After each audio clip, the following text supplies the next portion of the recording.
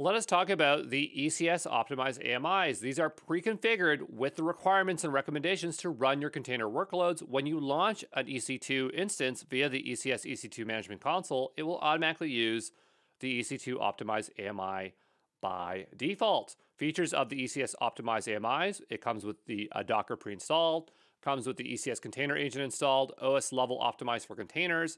There's a variant of the ECS optimized with GPUs. And here's an example of us changing the launch template to change it to the AMI that we'd want to utilize if it's GPU. I don't have a screenshot of this, but you cannot find, at least I wasn't able to find the optimized AMIs via the AWS Management Console. You use the CLI and they have commands based on what kind of compute you want to utilize underneath, whether you're using T3s or T2s. But the point is you have to use the CLI to grab that information. There's also Bottle Rocket AMIs. If you don't know what Bottle Rocket is, it's a Linux-based open source operating system that is purpose-built by AWS for running containers on virtual machines or bare metal. I think they might call it like a micro VM because it's really, really small. It doesn't have a package manager. It can only be run as containers. Updates are both applied. It can be rolled back in a single step, which reduces the likelihood of update errors.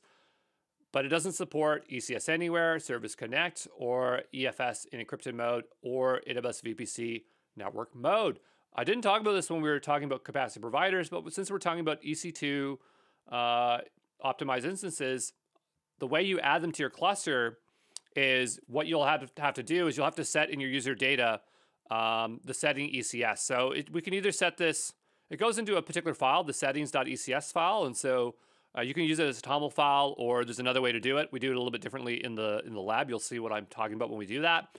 But the idea is that if you do not set your cluster name, it doesn't know to add that EC2 instance to the auto-scaling group for your capacity provider for ECS EC2. But anyway, this will make more sense when we actually do the lab, okay?